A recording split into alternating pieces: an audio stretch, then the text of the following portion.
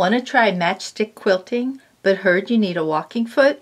Yes, it's true. When machine quilting, you usually need this walking foot, but for this project, any foot will do. That's because you don't have to worry about the backing fabric when quilting. The back gets added after quilting through the top and batting. In this video, you'll get a few tips so you can start stitching. For best results, use a small project. Only quilt through the top and the batting.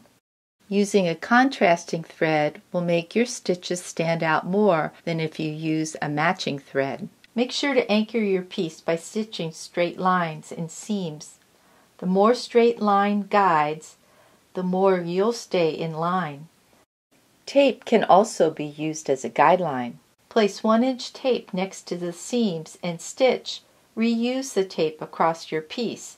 This way you won't have to draw any lines. Stitch 1/4 inch over from the guides. Remember to turn your piece when you get to the bottom. You want to sew in opposite directions so the fabric doesn't bunch up. Here I am at the bottom of the stitch line. I turned the piece and started stitching in the opposite direction.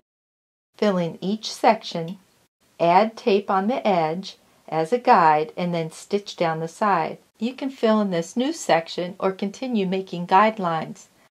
I like to use leaders and followers for sewing off and on the piece. I also find it helpful to roll up my project and pin. This keeps it out of the way when stitching. When all the 1/4 inch lines have been sewn, I go back in and sew between those lines. The lines will end up being about 1/8 of an inch apart. Lots of tight quilting can cause waves in your piece. Use blocking to get your project to lie flat. Soak your runner in water and then lay it over a towel on your ironing board or on carpeted floor. Use pins to keep everything in place while drying. Hope you decide to try this project. You can download this free pattern at learnhowtoquilt.com under Small Projects.